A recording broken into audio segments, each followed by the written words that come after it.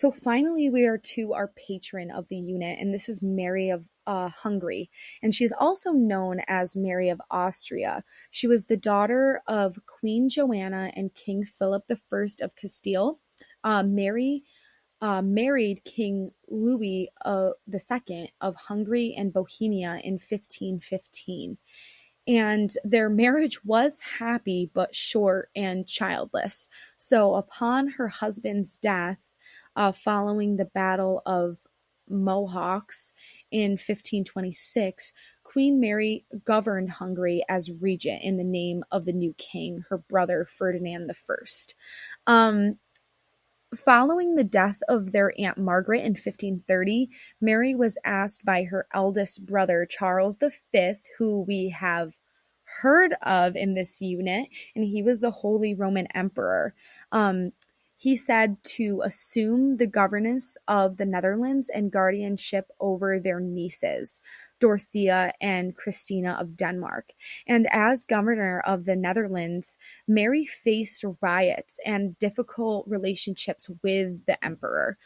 Throughout her reign, she continuously attempted to ensure peace between the emperor, her brother, and the king of France, but she never enjoyed governing and asked permission to actually resign several times.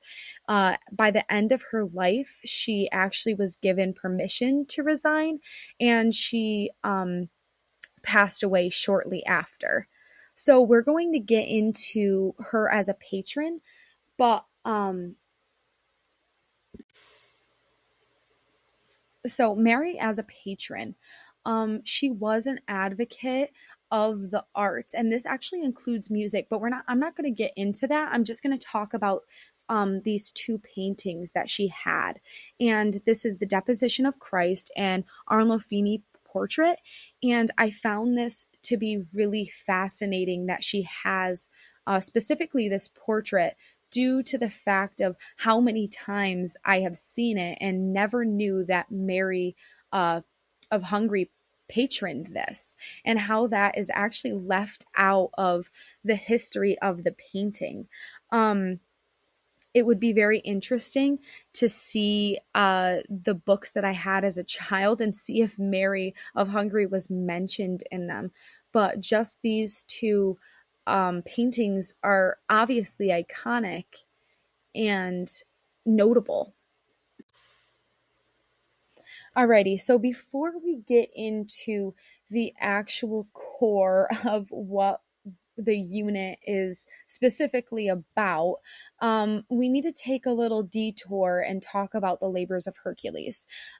There's been many different ways of telling the story of the labors of Hercules, but basically in this unit, we're going to be talking about how Hercules was tricked by the goddess Hera into murdering his wife and family. And after consulting with the Oracle Delphi, which is actually somebody that was in King Eurystheus' court, who gave oracles and consultants, Hercules approached the king, and he was the one who assigned him to the 12 labors in order to atone for his sins.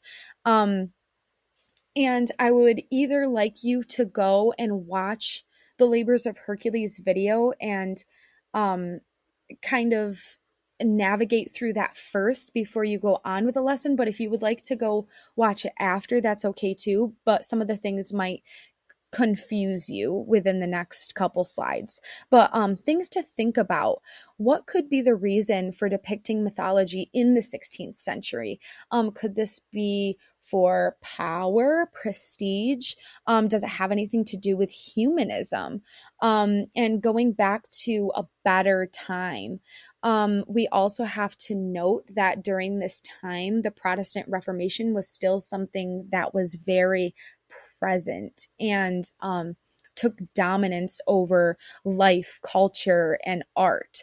So keep these things with you as we move on in this lesson.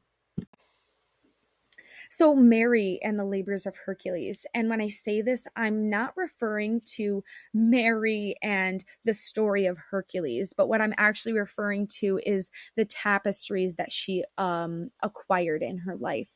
So, the purchase of the Labors of Hercules was first documented in 1535. And at that time, she would have received 12 tapestries. Um, and this was, the series or the story of Hercules, and that's what we can assume. And they were all made with wool and silk. And when I say assume, it's because unfortunately only 6 remain today, and therefore we only have pictures and subject matters of those 6.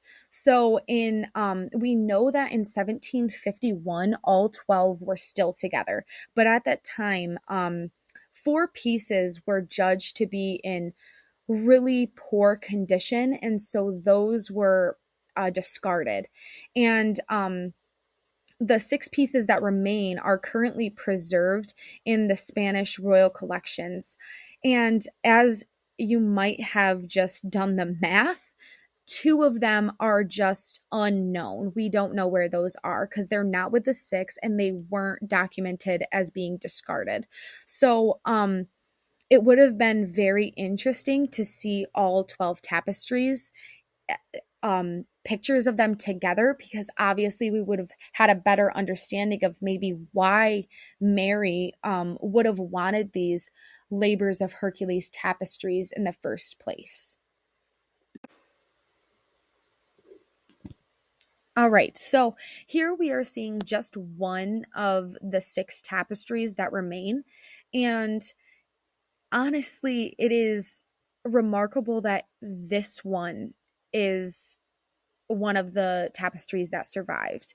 And I say that because it is such a beautiful piece.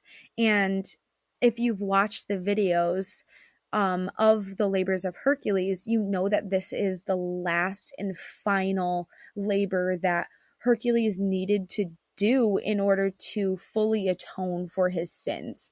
And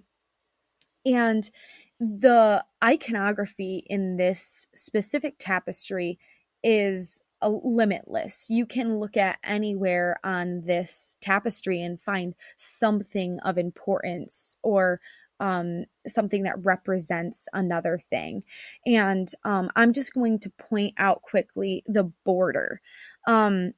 So this image is surrounded and encapsulated by fruits and flowers, and that can definitely represent Hercules' fruitful journey and his success.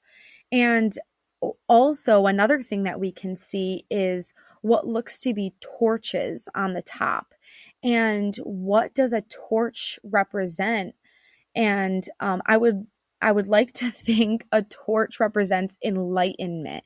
And we know that from the story, uh, Hercules is enlightened at the end of it. He has fully atoned for murdering his family. And this must have been such a victorious scene and depiction. And now we have to think about, why would Mary of Hungary want this tapestry? What did it represent for her and her court and her people? We can take that into the next slide as well. So in this slide, we are looking at a side by side of Charles V, Mary's brother, who we've been talking about in this unit, and we are also seeing the tapestry we were previously just looking at.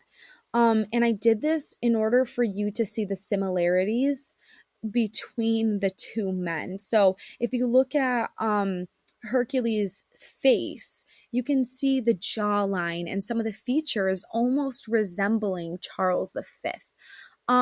So thinking about Mary and her being the one to patron these tapestries, what could her motivations be for wanting Hercules to resemble her own brother.